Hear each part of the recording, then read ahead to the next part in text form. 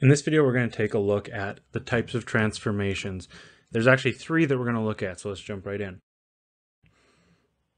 The first type of transformation we're going to look at is called a translation, and this is kind of just a fancy word for a slide, and we're going to say this is technically a slide along a straight line.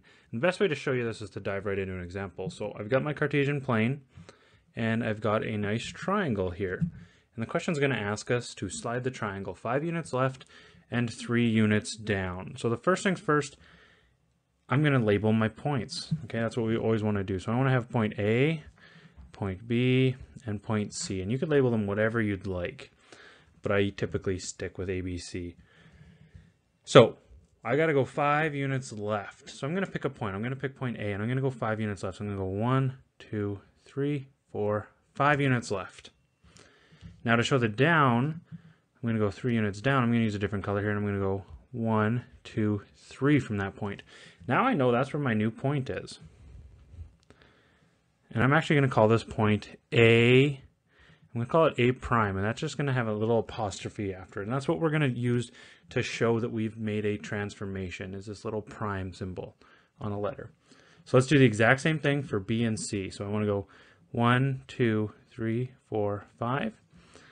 And then I'm going to go 1, 2, 3 down, and this is going to give me point B prime. And again for point C, 1, 2, 3, 4, 5, and then I'm going to go 3 down. 1, 2, 3. Put my point, and I've got point C prime here.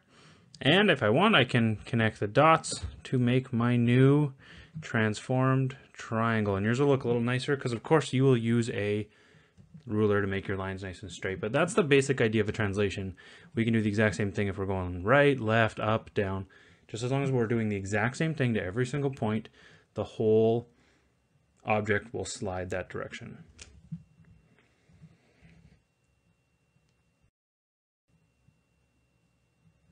The next one we're going to look at is called a reflection, and we've probably talked about reflections before. You see reflections probably every morning when you look into the mirror, and we actually call a reflection a mirror image on a line of reflection. Okay, so what does that mean? Let's now dive into an example again. So I've got this shape here. I got 4 points here. First things first, I'm going to label my points. I'm going to go A, I'm going to go B, I'm going to go C, and I'm going to go D here. Now the question here is going to ask us to reflect the shape in line of reflection R.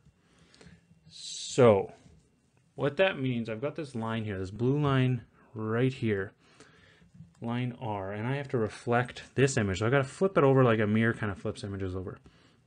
And the way I'm going to do this is I'm going to measure how far away each point is from that line. I'll show you exactly what I mean. So I can see that A is 1, 2, 3, 4 units away. I'm going to put a little 4 there. That means that A prime has to also be 4 units away, but it has to be going the other direction from line R. So I go 1, 2, 3, 4. That's 4 units, and that's exactly where my point A prime is going to go. I'm going to do the exact same thing here for all of the other points. So point D is pretty easy. It's 1. I'm going to go 1 over. And of course, that is where point D prime is going to go. Let's do the same for point C. This one is 1, 2, 3 units away from the line of reflection. So C prime is also going to be 3 units away. 1, 2, 3. Then I can put my point there and my C prime right there. Okay, and the last one here is B. B is going to be a little tricky because it's right in line with D, but we can still make this work. So I'm going to go 1, 2, 3, 4 units away. So I'm going to go 1, 2, 3, 4 units away. And then I can put my point B prime. Connect my dots. And I have my perfectly reflected new image of this shape. And I denote that with my A prime, B prime, C prime, and D prime. And that's how we go about reflections. And we can do this in any direction. We can go up and down, we can go left to right, right to left, either way. as long as you're making sure the distance is always the same for each point from the line of reflection.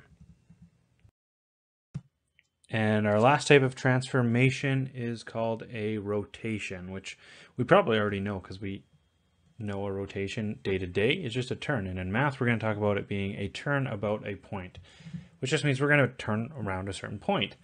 Now, when we're talking about rotations, it's important to consider which way are we going to turn.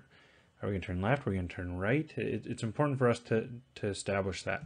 So how we do that is with some terms called clockwise and counterclockwise. So if you think of a clock, the arms go this way. Time travels this way. And this is what we call clockwise when it's turning that way around. Now, when we're turning the opposite way, going the opposite way of how a clock's legs turn, that is called counterclockwise. And that's a very important thing to remember when we're thinking about what direction we're making for a rotation. So let's try a rotation. Here I have my Cartesian plane. I have a shape, and of course I'm going to label its vertices. I'm going to have A, B, C, and D. I just put that inside. You'll see why. And the question's asking me to rotate the shape clockwise around point P. Well, here's point P, and clockwise, as we remember from over there, is turning this way. So I'm going to turn this shape 180 degrees around point P. So what that would look like is I'm going to take a point. In this case, I'm going to take point C, and I'm going to make a new point down here. And as I've rotated it 180 degrees, this becomes C prime. And then I can kind of take all the points, and it's very difficult for me to show on the computer, but this is what it ends up turning out to look like. I've got my point C prime there. That would make this point here. I'm going to use green so I keep consistent. This point here would be my B prime. I'll just color over that, C prime. This would be my A prime, and DP and D prime are all the exact same points. So that's kind of how a rotation looks, and we're going to practice this a ton. So if it seems a little confusing at this point, don't worry, we're going to get there. Hopefully this gives us a good basic understanding of the three types of transformations we're going to be looking at in class. Make sure to try these out and ask lots of questions if you have any.